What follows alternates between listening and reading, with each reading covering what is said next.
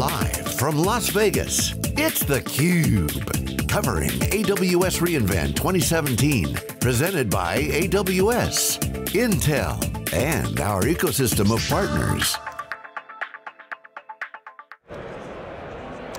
And we are back here in Las Vegas, where the weather's really nice, by the way, like 65 and sunny. But talk about sunshine, this show floor is just emanating that from the AWS perspective. Almost 50,000 people here jammed in. The booths are chock full with a lot of interest, and I think it really speaks highly of this excitement and the vibrancy of the AWS community. Here we are at reInvent along with Keith Townsend. I'm John Walls. We're now joined by Russ Currie, who's the VP of Enterprise Strategy at NetScout Systems. Russ, good to see you. Nice to see you Welcome guys. To theCUBE. Thank you very much, it's a pleasure to be here. Great, first off, tell us a little bit about NetScout, about what you all do and why you're here. So NetScout Systems is a very established company. We're very present in most of the Fortune 500 in terms of running their on-prem environment, and built around looking at wire data as providing a unique perspective into the services that IT delivers. Recently we've started to expand our portfolio to become much more relevant to the cloud environment, and this is our first trip into the AWS show actually, so it's a lot of fun to be here. Well, tell us about that shift then for you. I mean, what did you see that said, okay, this is the move that makes sense? And then what have you had to do to, I wouldn't say catch up, but to get the kind of expertise in an area in which you weren't really playing with it before? It was very interesting because one of the things that we saw is that our customers were really moving to a hybrid environment. It was really the extension of a lot of their service to leverage what was available in terms of what AWS may provide them in terms of infrastructure as a server perhaps, service perhaps, or virtual private cloud technologies. And what they were really doing was migrating a lot of their data center front end to the cloud. So in turn, they wanted that same level of visibility that they had with us in the on-prem environment. So what we did is we disaggregated our system and started to provide a software solution that could migrate easily to the cloud, whether it be an on-prem implementation of a software-defined network or a public implementation of AWS. So, Russ, talk to me a little bit about that. I'm a traditional enterprise guy. NetScout goes back years with wire data, from appliances to software to help me analyze data. I can take those tools, virtualize them, put them in the cloud, and now they just don't give me as much insight because I don't have control of the infrastructure. Talk to me about those early conversations as customers started to come with you guys for ask of capabilities. What were some of the initial pain points in the cloud? Well, I think that was, you hit on a very interesting point because you don't own that infrastructure any longer, so what can you really grab out of the cloud to be able to provide a visibility into these services? And with that also, they were becoming much more complicated. Folks implementing microservices and starting to have great complexity in the environment that they're deploying there. So what they really wanted us to do is provide that same level of understanding, like the key performance indicators that are associated with user experience. So are the users getting the expected service levels? Are they getting the responsiveness out of the application that they expect? And if not, how do I track that down and identify where that problem exists? I moved up my complexity by maybe factors of 10 as I move into a hybrid environment. So let's talk about some of those complexities.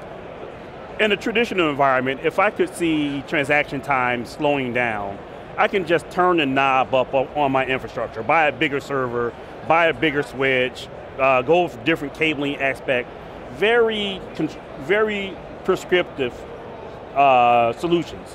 What are some of the insights you're bringing to customers to help them easily manage or less painfully manage those similar knobs in the cloud? What are those KPIs and what do they help give insight into? Well, I think it's very interesting because that's one of the things that's a little bit easier to happen in the cloud in terms of the speed at which I can turn those knobs up, right?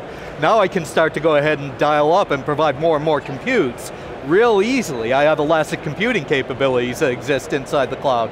But with that comes the question, do I have the controls to understand what I'm doing there, and am I maybe spending too much in terms of putting that forward and turning up the volume, if you will, as you were saying.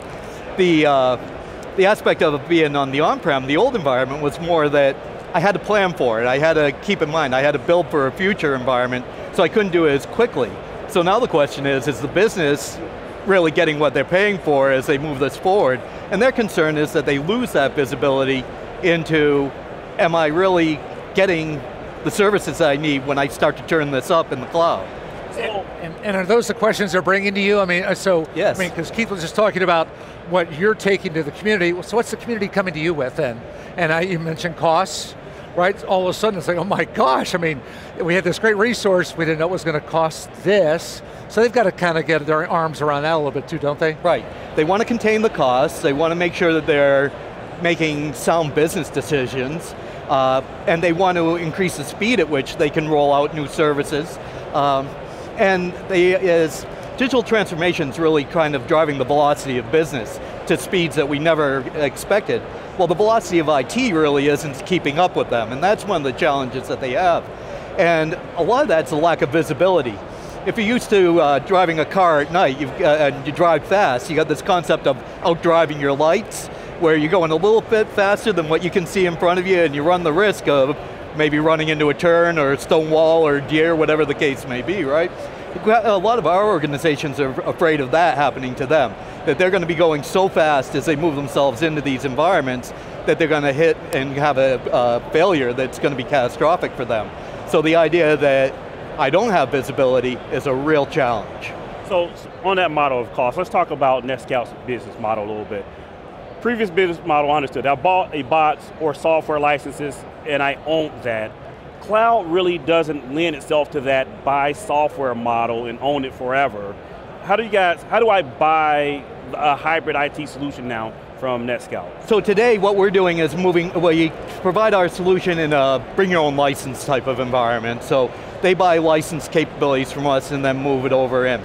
But one of the unique things that we did with our implementation of a technology we call vScout is we actually make the agent, that technology, free to deploy on workloads. And it only consumes in our analytics engine in Genius One. So it can be freely distributed and only turned on where you need it or when you want it. So it really provides a lot of flexibility for our customers in terms of having the same type of visibility and workflows regardless of being on-prem, private cloud or public cloud, and that's really the big advantage that they're seeing as they can move to a software model with us. So if 3 days from now, when you walk away from the show like this, you said first time here. Yes. What do you want to get out of this? I mean, what's your goal in terms of when you walk out of here on Thursday or whatever, that it's okay, that was a good dive into the deep end? So I think for us it's really exposing ourselves to a new audience. A lot of the folks here aren't terribly familiar with who we are and what we do. Traditionally, we spoke to the network guys, and the network guys, they're starting to get displaced a little bit by, you look at VMware, the implementation of NSX, and where that's going in terms of providing micro-segmentation. So networking is really being provided by the VMware admins oftentimes, and now with VMware on AWS, now you've got an extensible environment that allows you to have that same kind of compute environment all the way through and that level of control. So what I really want to do is end up talking to new audiences and having conversations that are a little bit different than, how much capacity do I have on a 10 gig link and what kind of applications are running on it. It's really about what kind of services am I delivering to my user community, what are my plans and how can I ensure success. Well, from the looks of things, you got a few people to talk to, Russ. I think so, there's a few. Russ Currie, joining us from NetScout Systems. Thanks for being with us, Russ.